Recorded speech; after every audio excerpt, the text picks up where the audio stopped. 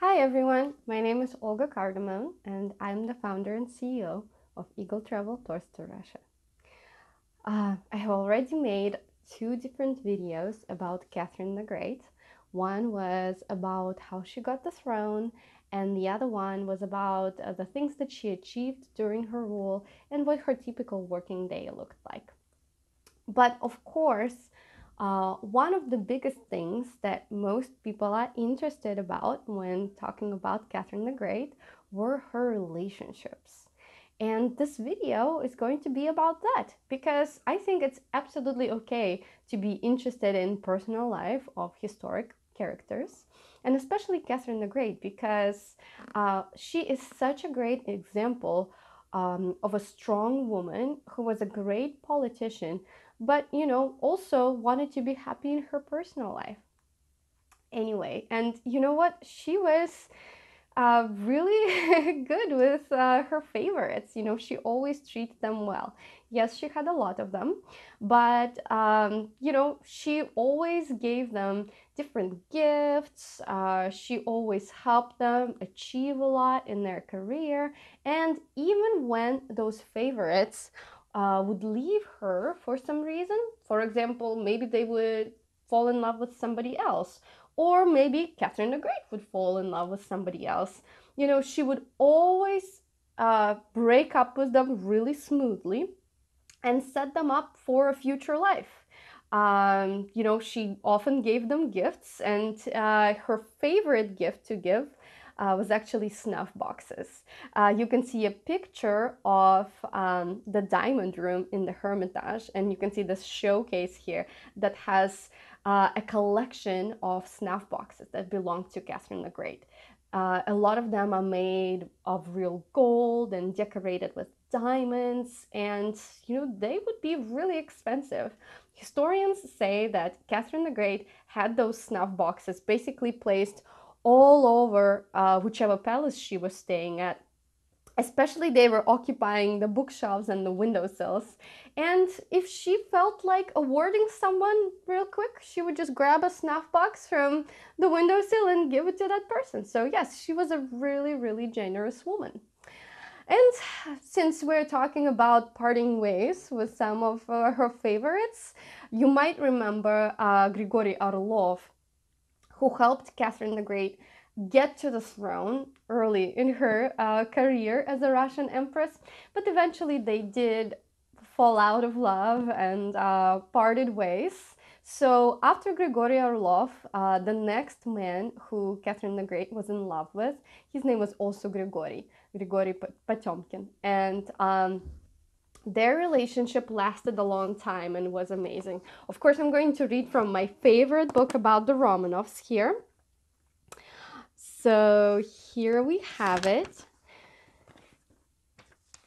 This would be the great love affair and the supreme political partnership of her life. Potemkin and Catherine were opposites in terms of their style of living. She was orderly, Germanic, measured, and cool. Potemkin was wild, disorganized, Slavic, emotional, and larger than life, panache personified. She was 10 years older, born royal. He was the son of minor Smolensk gentry, brought up spoiled among 5 sisters. In religion, she was a rationalist, almost an atheist, while he combined orthodox mysticism with a rare enlightened tolerance. He was a wit. She liked to laugh. He sang and wrote music. She was tone deaf but loved to listen. He was nocturnal. She went to bed at 11 every night. She was practical in foreign policy. He was imaginative and visionary. While she was always in love with one person, he was a voracious and animalistic enthusiast who could not stop seducing and making love to the most beautiful aristocratic women and European adventuresses of his time, as well as to at least 3 of his gorgeous nieces. Yet they shared many passions.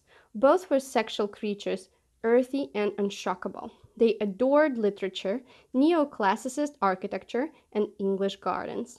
Potemkin traveled with a garden, borne by serfs, that was planted wherever he stopped for the night. Both were obsessional collectors of art and jewels, and both relished splendor. though his tastes were sultanic, if not paranoid. But above all, they lived for power. And yes, Catherine the Great did promote Potemkin and gave him a lot of military ranks, and at some point he was even a field marshal. Anyway, this was a great love that lasted for many years, and some historians believe that Catherine the Great and Grigory Potemkin were actually secretly married. And even years later, when they all had relationships of their own, as I read, Potemkin had relationships with his young nieces. Catherine the Great managed to find young lovers, but the idea was that they still kept paying respect to Catherine and Potemkin. So, for example, if Catherine had young lovers, they were calling her and her husband Matushka and Batushka, mom and dad, basically, and they had to pay respect to him too. And yes, after Potemkin, she did have several really young lovers. For example, Piotr Zawodowski or Simeon Zorich, who actually had to stop his relationship with Catherine the Great because he challenged Potemkin to a duel. And Alexander Lanskoy, who was 21 when Catherine the Great was 51. But one young lover of Catherine the Great's who really stands out because of a really crazy story. His name was Platon Zubov. And actually, Catherine the Great was in love not just with him, but with his younger brother as well. So Platon Zubov was 22 and his younger brother was 18. They both really wanted to earn Catherine the Great's favor. They were both fighting for it. And just to eliminate his brother, Platon Zubov sent his little brother away to join the army.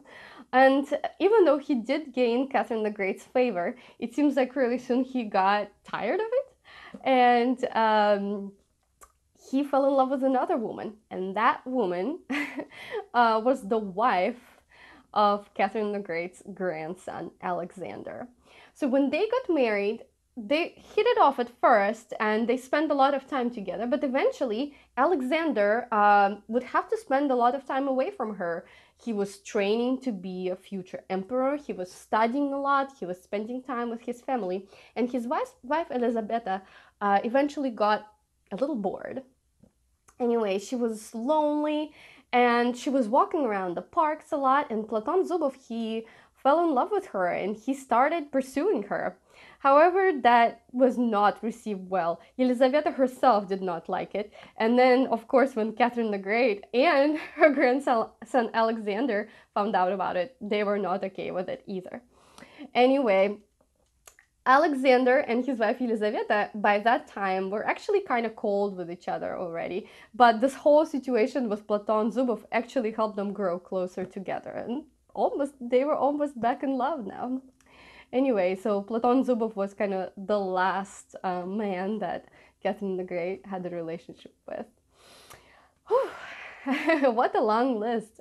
I hope you enjoyed this video, and if you have any questions about Catherine the Great, her love life, or anything else, please feel free to leave your questions in the comment section. I would love to answer them. I hope you enjoyed this video. Feel free to subscribe to my channel and have a great rest of your week. Bye!